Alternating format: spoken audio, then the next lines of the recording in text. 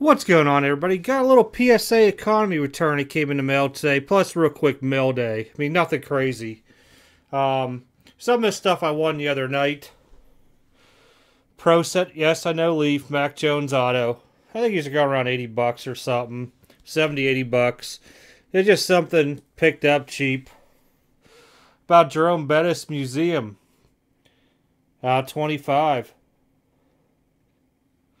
Won that too the other night.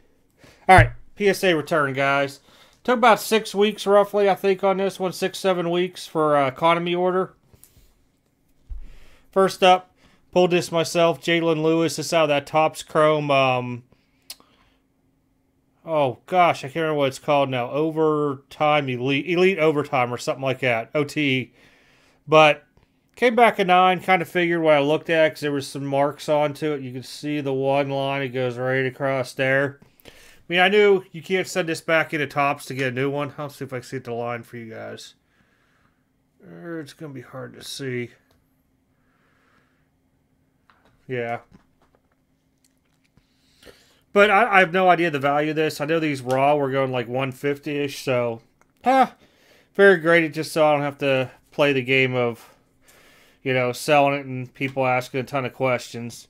Next up, Sidney Crosby. I'll tell you what, right now, every grade except for this Crosby, I predicted. Crosby came back higher. So, this I thought was going to be a 7. They gave me a 7.5. And if you guys remember, this is the one my buddy from the show had, gave it to me for a good price. See that top right corner? Yeah. But to get a Sidney Crosby auto, 7.5. You know, it's one of the guys I collect and stuff. Figured, what the heck. Get it graded, slabbed. It's with me now. It can't get any more jacked up than it is. But yeah, pretty cool overall.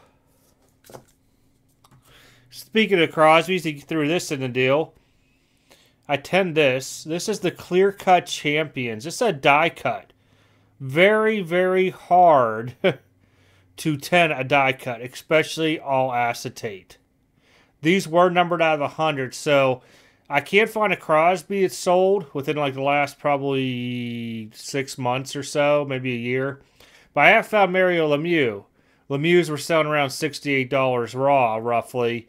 But I know Crosby's more, so it just gives me an idea with it being a 10, being the only one out there graded, and it is a 10.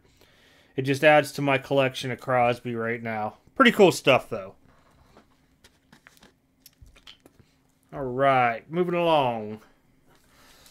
Picked this up a while back to show you guys remember Ovechkin. Pretty much 8's what I thought it would come back as. It had some whiting up here, here. So, near mint, not bad at all onto it. What I thought was funny, though, is check what I don't get. Okay. That's, oh, it says near mint, mint. Okay, that's why. I got it now. I'm a dum-dum. But yeah, this was out of 99 Panini stuff.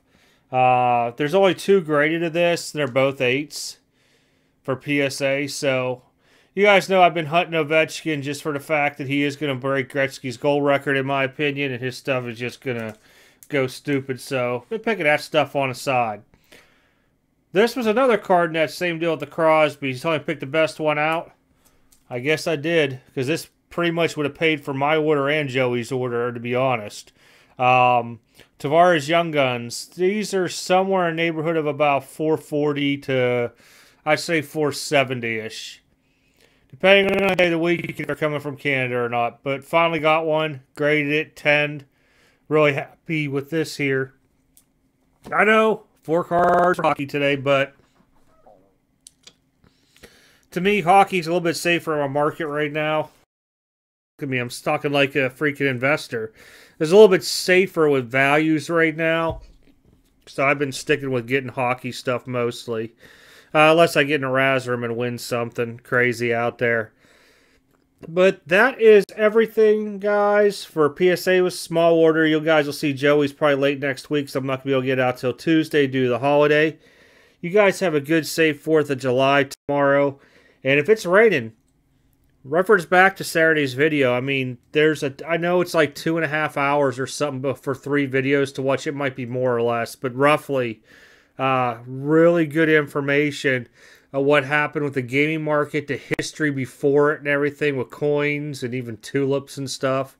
Just it just brings a lot of stuff into light. Like, people read older material and stuff like that, and then just how it revamps itself, just like bell bottoms, corduroys, penny loafers, all that stuff. All right, everybody, take care. Have a good one. I will catch you guys next video.